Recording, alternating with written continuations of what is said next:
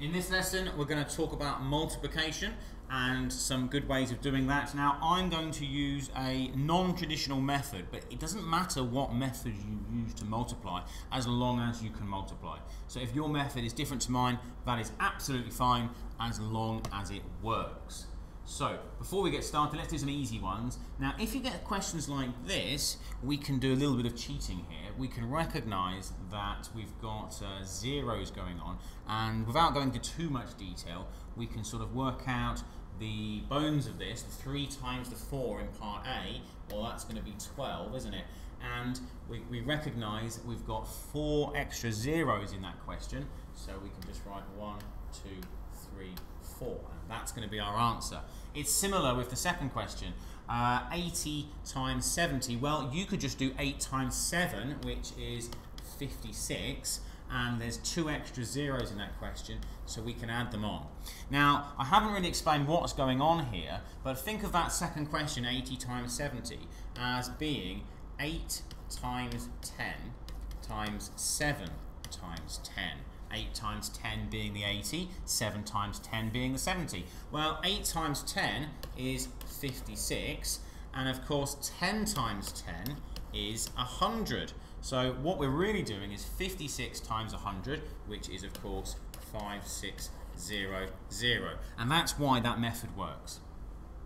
What we really need though is a more challenging method, which is going to help us to solve more complicated multiplication sums. Now, I'm going to show you a grid method that I like. So to do 12 times 31, what we're going to do is we're going to draw a box. And this box is going to look like that. And we're going to write the 12 there. And we're going to write the 31 there. And we're not going to do this how you're probably expecting to do this. We're going to draw now some diagonal lines, splitting each of those 4 boxes into 2 parts. And we're going to start to multiply. Now, first of all, we're going to do 2 times 3, which is 6, and we write that here, like that. Now, the bottom half of the box is for your units, your top half of the box is for your tens. So 2 times 3 is 6, I've written 0, 6. 2 times 1 is 2.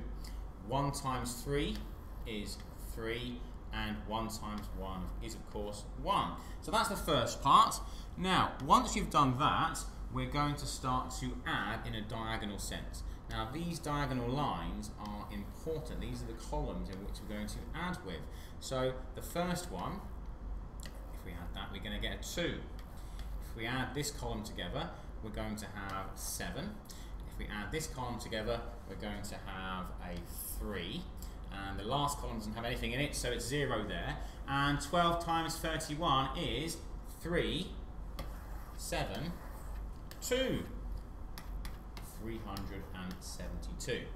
Now, that is a nice example, but it doesn't really highlight all of the important parts going on here. And there are some things that can happen that make it a little bit more difficult. So we'll use the second example to help us further improve our model. So let's do this again, and this time we're going to have 87 there multiplied by 98.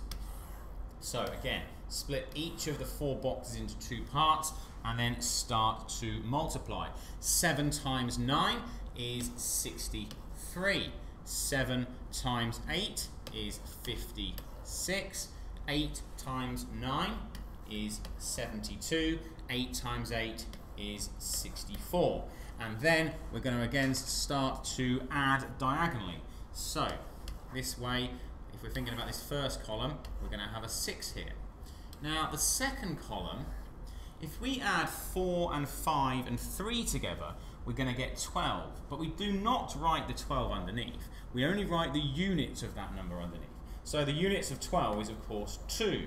And the 10s, well, they get moved on into the next column. I'll pop it up here, and we need to remember to add that 1 in when we do the next column.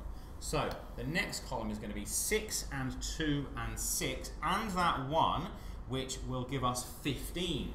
And again, we write the units of the 15 there, and we squeeze the tens column of the 15, the 1, into the next box. So in this next box we have 7 and 1, which gives us 8. So the final answer to 87 times 98 is 8,526. 8,526, and that is how we use this method to multiply. We can extend it further though. It's not just about 2-digit numbers, it can also be about bigger numbers and decimal numbers. So we'll try to illustrate that in the next 2 examples. So if I'm doing this one, we just need to construct a bigger box. So 42.1, excuse me, has 3 digits. 5.2 has just 2 digits. So if we're going to construct this box, it's going to look something like this. So 4.2.1 and 5.2. So start to work this out. 1 times 5 is 5. 1 times 2 is 2. 2 times 5 is 10. 2 times 2 is 4. 4 times 5 is 20. 4 times 2 is 8. And now we're in a position to start to add. So we're going to have a 2 here. We're going to have 9 coming here. We've got just that 8 there, a 1 there, and a 2 there. So you might think that the answer is 21892. However, that is not quite right. We've got to do a slight adjustment. Now, if we look at the decimal places, we can see one of them is here and one of them is here. And what we do is we go down from one and across from the other until they meet. And where they meet, we follow the diagonal line, and that's where the decimal place goes right there. So the answer is actually, in fact, 218.92. So we can cross out that. That was definitely wrong. We've got our answer, 218.92. Okay, let's try that again with this other example. So, excuse me while I rub this off. 0.43 times 9. Now, we don't really have to include the 0, but I will, just to show you the method in full, because of course those columns and rows are going to be just 0. Anything times 0 is 0. Now, so 0.43 times 9. Now, I'm going to put that there, but we don't need to put that there. I'm just going to use it so you can see perhaps where the decimal place is going to end up. Now, let's just finish this off. Now, before we start this time, we're going to start multiplying in a moment, but let's just think about that decimal place. At the end of this, our decimal place is going to end up here. And it's probably worth making a note of that to start with so we don't confuse ourselves.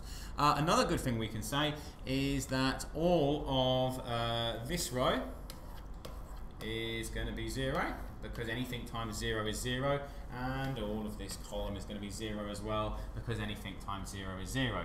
So the only maths we've really got to do right now is 3 times 9, which is 27, and 4 times 9, which is 36. Now if we start to add, we're going to have nothing in the first column, or we're going to have 7 here, we're going to have 8 here, and we're going to have 3 here. So you can see straight away the answer is going to be 3.87. So that is how we multiply. I hope that makes sense. You can now attempt all of the questions from the question bank. Good luck.